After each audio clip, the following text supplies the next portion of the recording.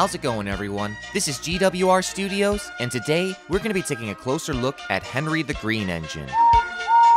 Henry is the number 3 engine on the island of Sodor, but did you know he used to be a different type of engine? And not only that, Henry was originally an experimental engine.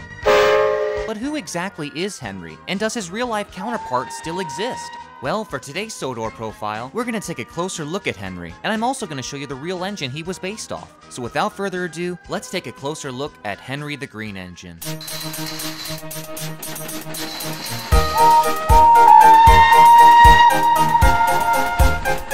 So first off, who exactly is Henry?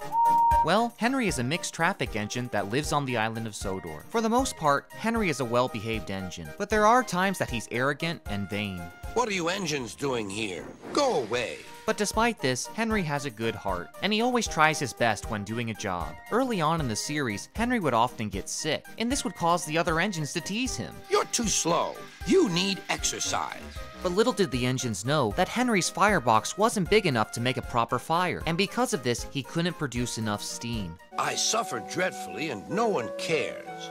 Rubbish, Henry. You don't work hard enough. But fortunately, Henry's firemen found a way to fix this. Instead of using regular coal, Henry was given Welsh coal. This new coal worked much better for Henry, and the best part was, he no longer felt ill. So what are some of the jobs that Henry does on the island of Sodor? Well, Henry is a mixed traffic engine. This means that he can pull both passenger trains and freight trains. One of Henry's favorite trains to pull is the Flying Kipper, but we'll talk about that a little later. For right now, let's take a closer look at the real-life Henry.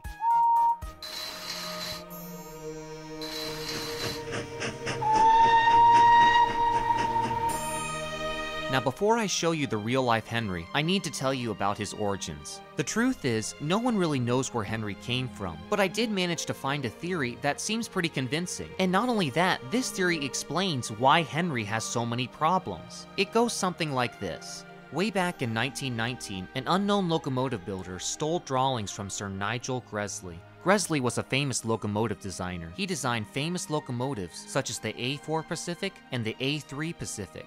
This locomotive builder held a grudge against Gresley, so to get back, he sent a spy to steal some drawings. The spy managed to retrieve drawings and sent them back to the locomotive designer. The locomotive designer was thrilled, and he quickly had the engine built. But what he didn't know was that the drawings were actually for an experimental locomotive. This meant that the locomotive was not ready for production, but by the time he realized this, the locomotive was already built. And the result was Henry the Green Engine. Henry had a lot of mechanical issues, and this caused him to be an unreliable steamer. The locomotive designer needed to find somebody to buy Henry, but he had to convince them that Henry was a good steamer.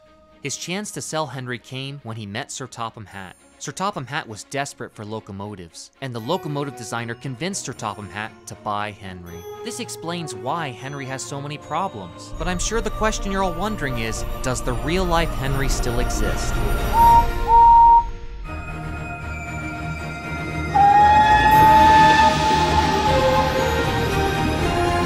That's right, the real-life Henry still exists. In fact, there are 18 of these locomotives still around today. The Henry we know today is based off of 5MT Black 5 steam locomotive. These locomotives were built by the London, Midland, and Scottish Railway. Much like Henry, these engines were designed to pull both passenger trains and freight trains. But there's something else I need to tell you about Henry. Believe it or not, Henry used to be a different type of engine. Let me explain. Earlier, I explained how Sir Topham Hatt bought Henry from an unknown locomotive designer, but what I didn't mention was what type of engine Henry was. Because Henry was based off an experimental engine, he was one of a kind. He was a mix between an A1 Pacific and a C1 Atlantic. But all that changed one night when Henry was pulling the Flying Kipper. A signal showed that the line was all clear, but the truth was there was a train up ahead. Henry was going at full speed, and he crashed into the train. Henry was heavily damaged from the accident. He had to be repaired, otherwise he'd never run again. But fortunately, Sir Topham Hatt saved Henry and had him rebuilt, and the engine he was based off was the 5MT Black 5. So there you have it. Henry was originally an experimental engine that was saved by Sir Topham Hatt. I'm so glad that the real Henry still exists today, and I hope they never stop running. Thanks so much for watching this video, guys. I hope you enjoyed it. If you'd like to see more videos like this in the future, be sure to stay tuned for future episodes. Again, thanks so much for watching, and I'll see you real soon.